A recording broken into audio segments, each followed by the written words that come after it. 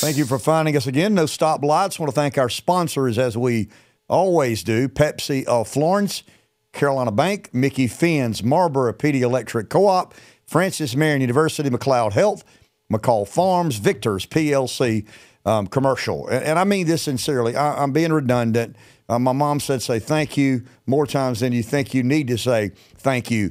And I do want to thank our sponsors. We're building something here. We're obviously not where we need to be, but better days lie ahead. None of this would be possible without our sponsors. I try to consider our sponsors. I honestly do. When I began scouring the countryside for content, I started thinking about the reflection that my opinions have on our sponsors. We talked a lot about this in some of the radio format. I'll use Limbaugh as an example. Rush Limbaugh was undeniably a radio behemoth, a media behemoth, but some sponsors felt less compelled to be a part of his product, despite the large audiences. It was a little bit oxymoronic. As an advertiser and a manufacturer of widgets, I need to try to market my widgets in front of the largest audiences.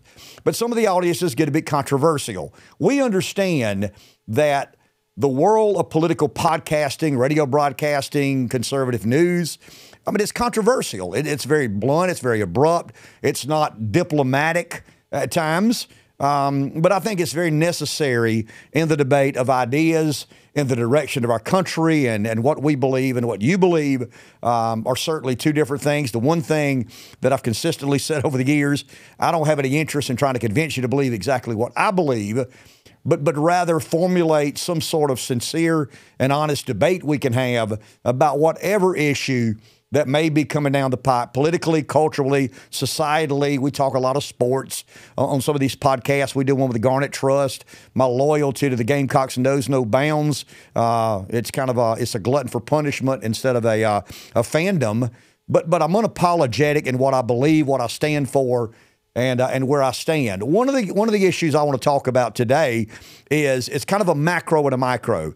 We've seen these Venn diagrams, circle here, circle there, Venn diagram, overlap. How much overlap is with this micro and this macro? There's some of that in this subject I'm discussing because it's timely. It is very sensitive and it's very important to American politics. And then there's this flow chart that I'll get to in just a second. So this is a bit, I hesitate to say tutorial in nature, but we are discussing a macro and a micro and the Venn diagram, the overlap of one and the other. And we'll also kind of, this leads to this, and then that leads to something else. It's, that's kind of the flow chart part of this, this podcast. But as we speak, there's a great debate in the United States Congress about foreign aid, aid to Ukraine and Israel in particular, and border security. The art of American politics has largely required certain compromises. You've got a conservative universe. You've got a liberal universe. You've got Republicans who, by and large, ascribe to the notions of conservatism. You've got a Democrat Party that largely ascribes to the theories of liberalism. Once again, I don't care what you are. That's your prerogative. And I would imagine at times we find ourselves personally conflicted in what we believe. I like to say, I'm a socialist libertarian. I don't care much for your government, but I love my government, the one that aids and assists what I think government should do. But right now in the U.S. Congress, there's a very passionate debate being held about packaging, compromising on foreign aid to Ukraine and border security. I want to play into that for a second and get to what I call the kind of the flow chart part of this debate. I've served in elected office.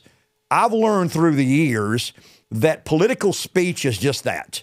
It's spinmeisters galore. They are everywhere. You got some that spin it to the conservative side, some that spin it to the liberal side. But the reality is, the one thing that I've always found is, as in most of our lives, where is the money? He said this, she said that. They disagree here, but they agree here. Fair enough. Some of that's political theater. Some of it is the pomp and circumstance of American politics. But I've always deferred to the numbers. Where where is the money going if we're voting on an appropriation of some sort? If it's foreign aid, if it's securing the border, immigration policy, what the priorities lie where the money's being spent. Forget what they say on Fox. Forget what they say on CNN. Forget what they say on CNBC. That's myself included. I mean, I'm as guilty of this as anybody. I spend my money on things that are important to me. Congress is no different. They're going to appropriate and allocate money, your taxpayer dollars, on things that they perceive to be in the country's best interest, or at times their best interest. There's kind of a, once again, the conflict of what is best for the nation, but what is kind of best for me as I go back home and explain to my constituents. I took exception with $118 billion, with a B, with $118 billion border security package. There was a lot of language. There was a lot of marketing, a lot of branding, a lot of he said, she said about where the priorities lie. I went through about 70 or 80 pages. Not this. I mean, I'm not reading the bill now. But as I look through the bill, it's called a border security bill. That leads you to believe what? That border security is a priority, right? I mean, if it's a border security bill, and the U.S. Senate is trying to convince the American public that our priority in this negotiation has been to secure our southern border. It's unacceptable what's happening down there. Well, I started, okay, I hear what they say, but that doesn't mean jack because they're politicians and hardly ever do they say what they really mean, present company included. So I look through and I find the appropriation page. I find where the money's actually being appropriated, who's getting what. Because once again, money's the answer. Now, what's the question? And as I look through the border security bill, it dawned on me that about $20 billion of the $118 billion was spent on border security. That's odd. I mean, that's 18% of all appropriated dollars spent on the namesake of the bill. $60 billion was going to be spent in Ukraine. $15 billion is going to be spent in Israel. $10 billion in Indochina security or conflict. Well, I mean, that's Taiwan, China is what that is. That's America involving itself in the Taiwanese-Chinese debate about national sovereignty, or is there going to be some sort of military conflict there? And then there was another about $10 billion in humanitarian aid to, I want to make sure I get this right, Gaza, the West Bank, and Ukraine. Fair enough. Fair enough. I mean, that's where the money was going to be appropriated. I went back and looked at the title, border security bill. 18% of the money spent on border security. That's kind of that's the micro within the macro. They began a debate about basically creating standalone bills. If we can't get this through the Senate and the House, can we get a spending bill? Can we get a foreign aid bill? Can we get a border security bill? I would imagine that's the best way to do it. I believe that's in the best interest of the American people. I mean, I understand packaging. I understand compromise. I understand we don't live in a dictatorship. We don't answer to a monarch or a king. When men govern fellow man, there's got to be some negotiation involved in that. But misleading the public, in my humble opinion, not so humble opinion, is inexcusable, and that's what I think the bill did. I think it was egregious to lead the American people into believing that the United States Senate set as its priority border security when only $20 billion of the $118 billion was spent on actual border security. The lion's share of the funding was a foreign policy hodgepodge. I'm not saying we don't need to do something in Ukraine. I'm not suggesting we turn a blind eye to Israel. I'm not saying humanitarian aid and assistance is not needed in the Gaza, the West Bank, and Ukraine. I'm just saying, why don't we shoot the American people straight? And that's where the micro ends and the macro begins. I'll defer or refer to the flow chart I've kind of created here. And I mean, a flow chart will be very kind to the scribbling that I put on this paper. So in normal times, historically, when legislatures, when a Congress says to the American people, we're deeply concerned about our border, we're deeply concerned about global security, we are America. We are in the American century. Maybe we're at the dusk of the American century. We'll do a podcast about that. I read a book not long ago, actually an essay, The the American century dusk and the Chinese century dawn. I mean, that's kind of an intellectual debate to have for another day. But in the macro, historically, when Congress goes on, when the Republicans go on Fox and the Democrats go on every other network, and they express their belief about why this is important and how the Republicans and Democrats have put their partisan differences aside and they're doing what's in the genuine best interest of the American people. Historically, we have bought that. Now I believe somewhere back here in the right rear quadrant of our brains, we're like, I don't know, man, something doesn't smell right there. But conventional wisdom, for the most part, carried the day, and the American people, blindly or not, kind of got in line. And we kind of said, okay, I mean, these are our duly elected representatives. Surely they're not going to terribly mislead us. I mean, yeah, I mean, they'll take some liberties with the truth, but they're not going to just in the most obvious way imaginable mislead the American people. And the bill would pass, and we would have 18% of a $120 billion border security bill spent on actual border security. Now, after the fact, the Rush Limbaughs of the world, the late Rush Limbaughs of the world, some of these investigative journalists, if there are any left, they would read through the legislation and they say, hey, guys, did you know that only 18% of the $120 billion was actually spent on border security? And somebody in Congress, some consultant, some lobbyist, some power broker would say, yeah, I mean, you know, put that away, put that away. I mean, let's not talk about that now. That leads me to the macro. I mentioned conventional wisdom a second ago.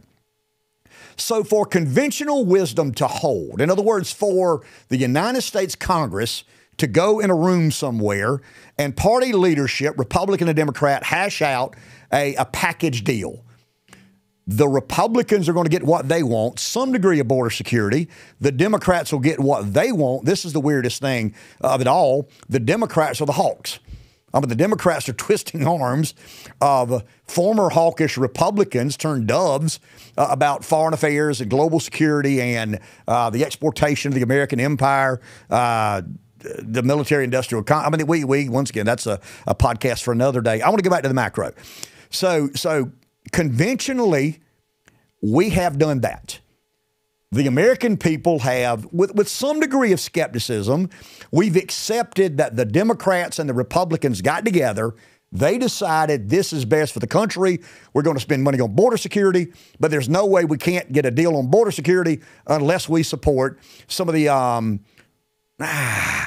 invasion of Ukraine by Russia. I mean, let's call it what it is. I'm not a Putin sympathizer, but I believe Ukraine is, anyway, it's a meat grinder. I can say that. It's a meat grinder. Ukraine will eventually run out of young men to fight. I mean, that's the horrible tragedy in all of this. 60 billion, 80 billion, 100 billion, peace deal, no peace deal, Donbas region, warm water ports, Putin is a dictator. Okay, all of those are fair points, and I would imagine we can address and discuss those individually. But the macro of all macros in that particular situation, as I understand it, I'm not a military expert, but I'm not employed by the military-industrial complex.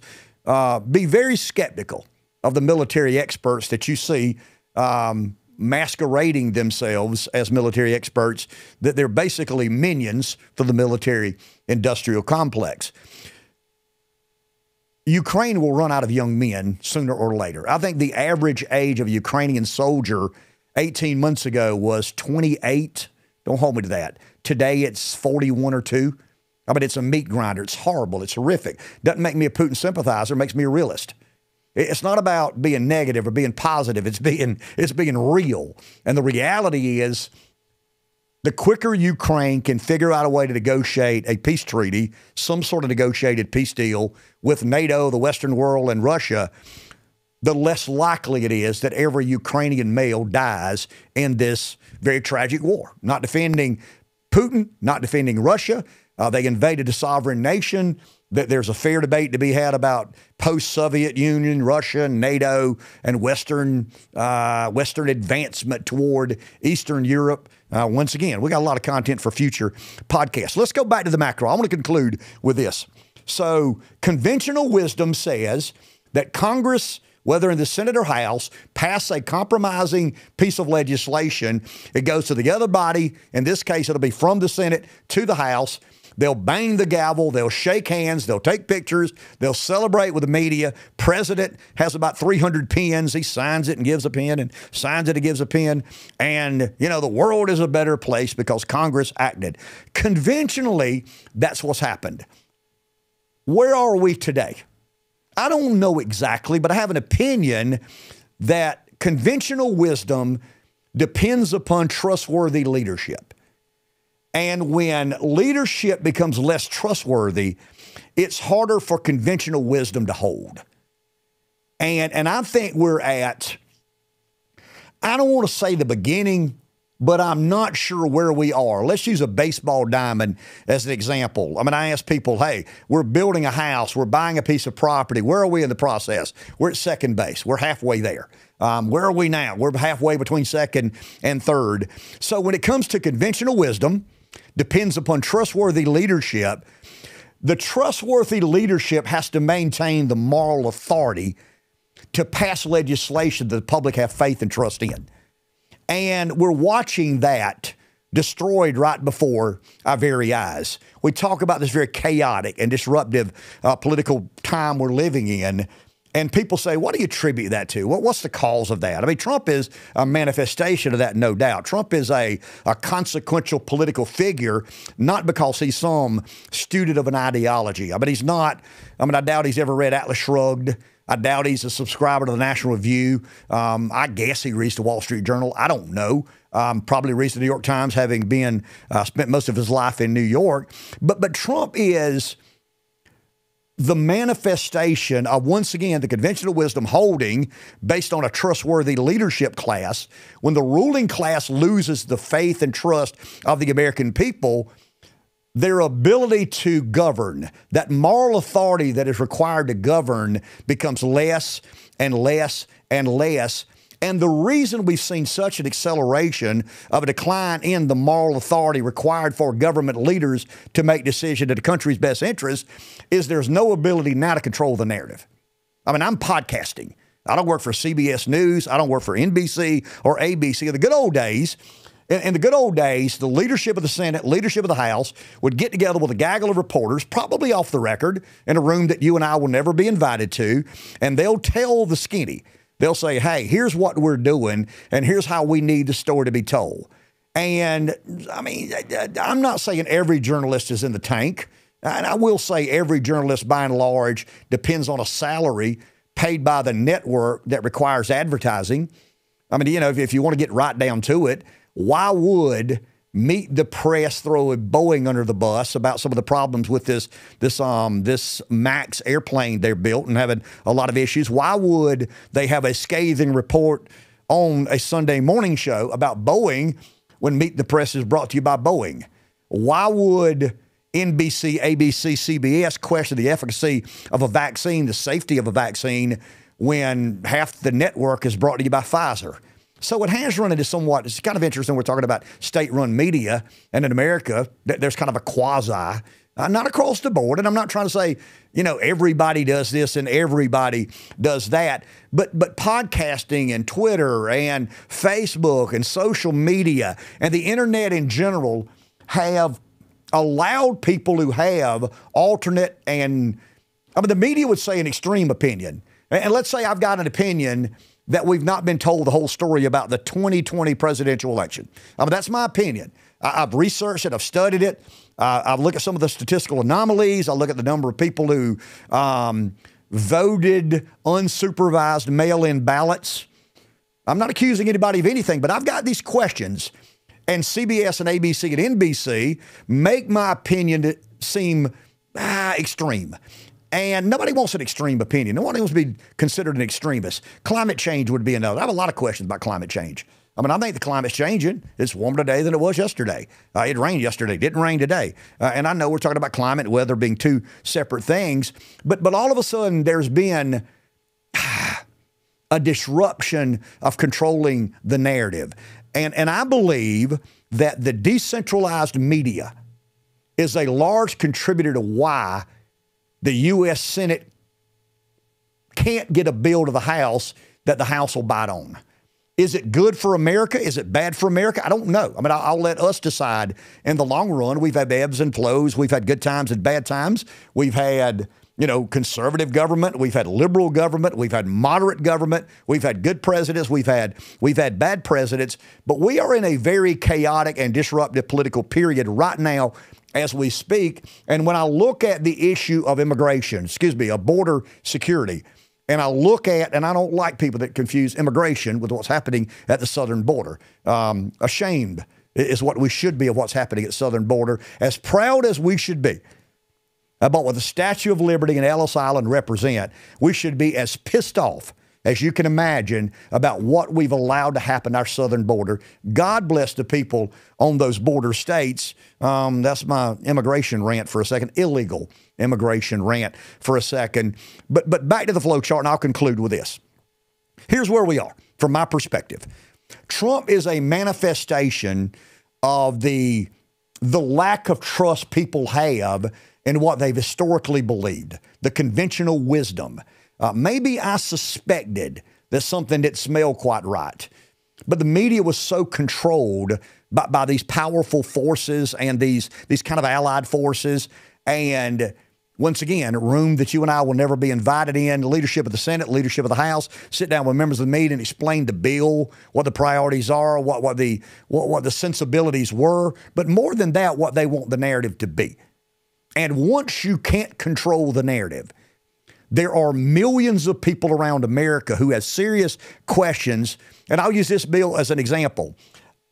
I don't know how many of you know that in the $118 billion border security bill, only $20 billion was spent on border security. I don't know how many of you know that. $60 billion was going to be spent in Ukraine once again. So it's a foreign policy bill with a little bit of the money spent on border security.